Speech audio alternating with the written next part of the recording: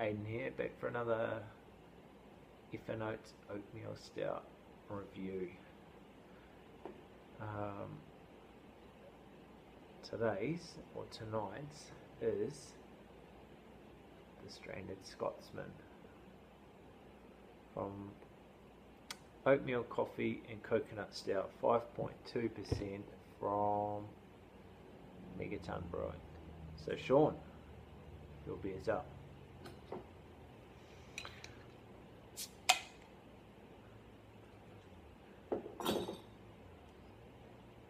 So unfortunately I've just taken this straight out of the fridge, but I'll get first impressions and I'll go and chill out for a while and enjoy it and throw a few marks down. Pretty sure it's come off the keg, so I'm just going to let it rip into here.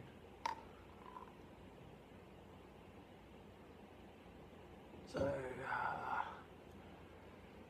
know it's not a stout glass once again, but I'm using these glasses all the way out, all the way throughout, and just to give them all the same opportunity really. Sorry if you can't really hear me, it's pissing down outside. Cyclone Cook is on its way through and we're in for a hammering. Hopefully the other brew tubers in New Zealand have battered down their houses and everything's okay up there. I think they're getting hit first and then it's going to be us, so we'll see what happens. Right, let's get a nose on this beer. First of all, let's check this out. It's looking super good. Black as, with, you just catch it, real nice little ruby browny hue just around the edge of the glass there. These glasses are actually quite good for showing that off around the base. You can see the light shining through, so it's quite good actually. It's mean. It's got a nice little head. I poured it up pretty well right from the get-go. And it's kind of just sitting there. Tight little bubbles, mixture actually of tight and large bubbles, but tanny in colour. Alright, we'll get that nose.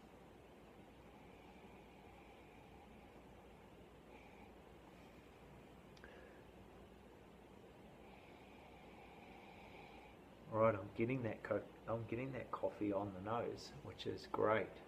I'm getting good roasty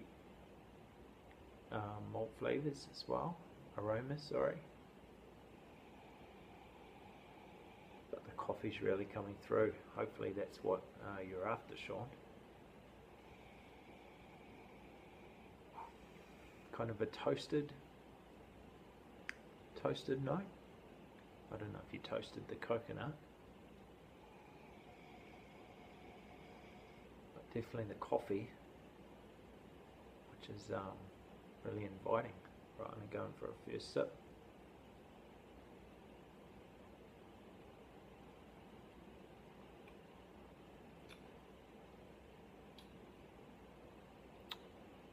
Wow.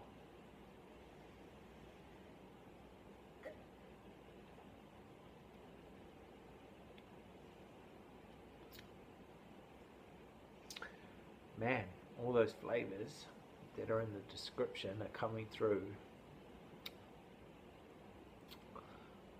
Well, I've got them all. I've got the coffee, I've got the roasted barley, being the big roasty malts. I've got small hits of coconut. I've kind of got a creamy mouthfeel.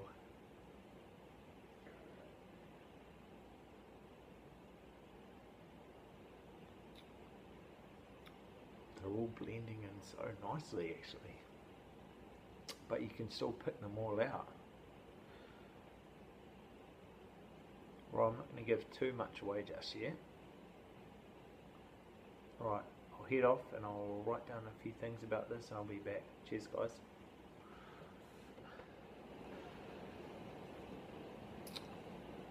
So I'm back again with Shaun's beer. final thoughts. This is a top beer. I really enjoyed it, Shaun. The coffee notes just blended into the roasted notes perfectly in my mind. Look, as you can see, it's still even got a little head there. I haven't been shaking it around or anything. The aroma's just punching out of it still.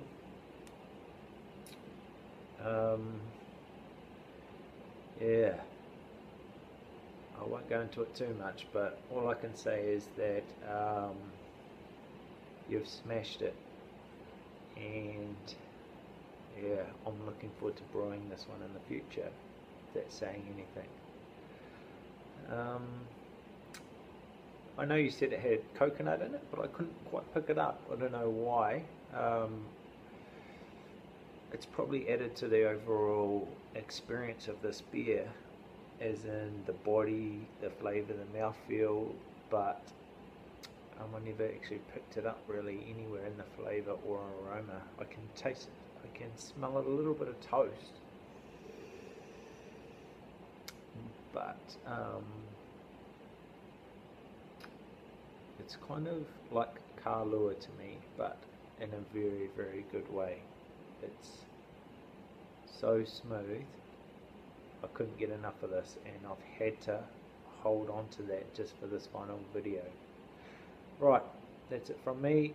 I'm going to try and get another one done. Catch you later.